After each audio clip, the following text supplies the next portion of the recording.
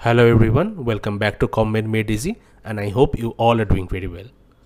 Before we begin, let me remind my dear students that the contents of this channel are only to supplement your knowledge, not to replace the regular online and offline classes in your institution. So please attend your classes and do not miss them. Also, if you like our contents, please subscribe to our YouTube channel, like the videos and share these videos with your friends, with your batchmates, with your juniors. Also, if you are a teacher, then with your students. Please follow our Facebook page and the link will be given in the description. So far we have discussed the classification and management of acute respiratory infections in under 5 children. But it is always better that we rather prevent the occurrence of the disease than to manage it. So that is why in today's video we are going to talk about the prevention of acute respiratory infections. Now prevention, especially the primary prevention, includes certain approaches like improved living conditions, better nutrition, reduction of indoor smoke pollution. So in our first video on ARI, we discussed different risk factors which include poor living conditions, especially overcrowding, malnutrition, and then indoor air pollution, etc. So we have to rather avoid these things or have to improve the conditions so that the ARI can be prevented. In this slide, we have summarized the risk factors for ARI. On the left hand side, we have the image of a slum. So people who are forced to live in a very small space. So a lot of people are living in a place or in a space which is not adequate for them. Because of that, they are very close to each other, and it actually going to augment the transmission of respiratory infections. Also, the kind of living condition apart from overcrowding can determine the transmission of a lot of communicable diseases like ARI, diarrhea, etc. Then we have indoor air pollution in different forms. Indoor cooking is quite common in rural areas, also in urban areas among the lower socioeconomic status. So since these people cannot afford to get a separate kitchen because of lack of fund or because of lack of place or space, they are forced to cook inside their living room, and that can lead to indoor air pollution. Indoor air smoking is very common in people across all kind of socioeconomic status. The custom of burning incense stick or burning mosquito coils or any kind of mosquito repellents, including liquidators, can lead to indoor air pollution. Then we have malnutrition, which is very common in under 5 child, and malnutrition itself is a risk factor for lot of communicable diseases including ARI, diarrhea, etc.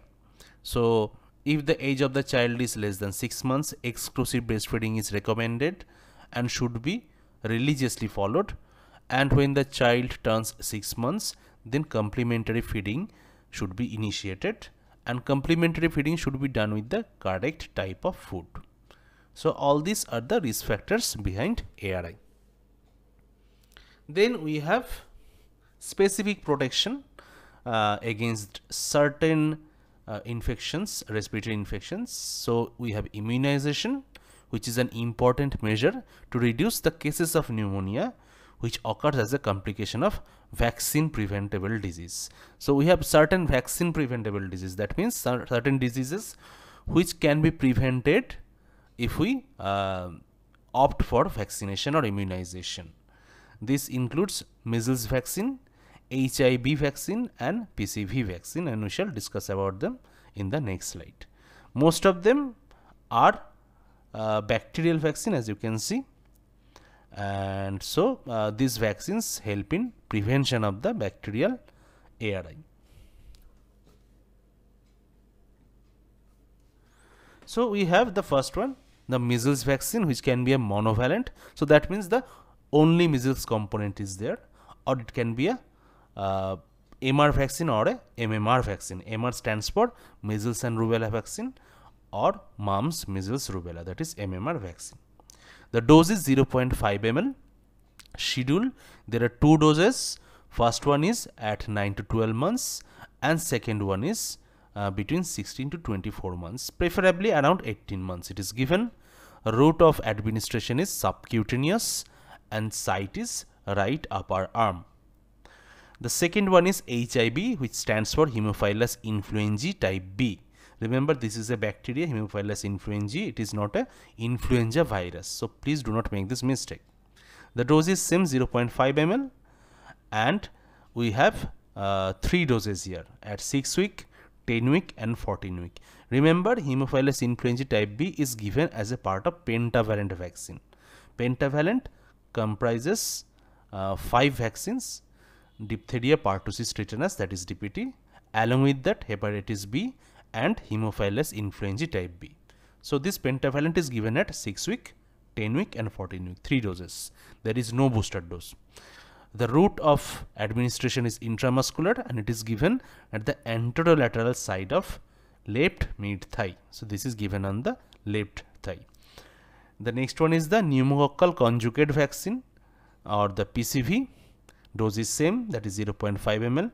Here we have 2 doses and then followed by 1 booster dose. So the 2 doses are given at 6 week and 14 week, and the booster dosage is given at 9 completed months. The route of administration is intramuscular, and it is given at the anterolateral side of the right mid thigh. So remember, pentavalent is given on the left mid thigh and PCV is given on the right mid thigh, and both of them are intramuscular. We have Global Action Plan for Prevention and Control of Pneumonia and Diarrhea, also known as GAPPD, and it has certain goals or specific goals that we are trying to achieve by 2025. For example, reduce the mortality from pneumonia and diarrhea in children less than 5 years. So in case of pneumonia, we are trying to get fewer deaths than 3 per 1000 live births, and in case of diarrhea, the death should be fewer than 1 per 1000 live births. Then we want to have reduced incidence of severe pneumonia by 75% in children less than 5 years of age as compared to the 2010 levels. So we have 2010 data. As compared to that, we want 75% reduction in the incidence of severe pneumonia as well as incidence of severe diarrhea in under 5 children, and also reduce by 40% of the global number of children less than 5 years of age who are stunted as compared to 2010 levels. So stunting is one of the indicators of malnutrition, and we have already learned that malnutrition is a direct risk factor for both diarrhea and pneumonia. So that is why we want malnutrition to be reduced, and the indicator that we are using here is the stunting.